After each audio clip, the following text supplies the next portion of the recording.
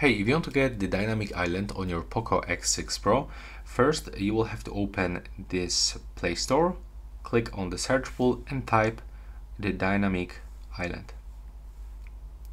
From here, I can recommend you to get this application from the Java.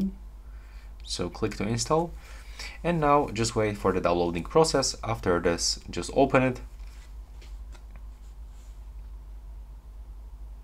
Now just wait for the opening process and click next. Here we have to tap to select apps, and from here we have to actually scroll down and find this dynamic spot.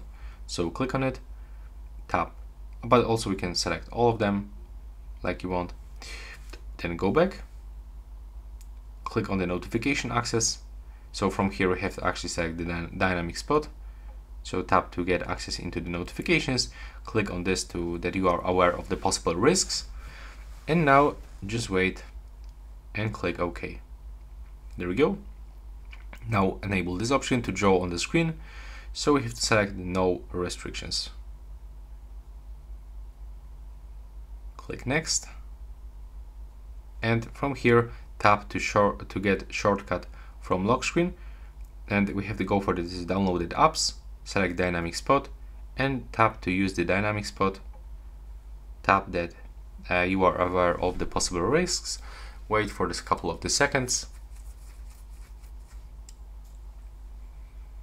Click OK, and now it looks like it's finished. So click done and take a look how it looks.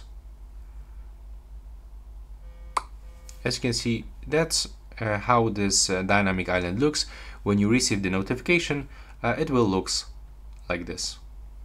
Also, you can actually customize some options. So when you go from here, you can check the maximum text lines, the default color. For example, you can make it red. Take a look right now. There we go. So all you have to do after turning this function on, just customize it to your own preferences. There's like the general, appearance, position. You can actually change here a lot of options. Sometimes you will have some ads because that's the free application, so the developer must include some ads to get some money from it. And that's it. So yeah, right now please subscribe to my channel and see you in the next one.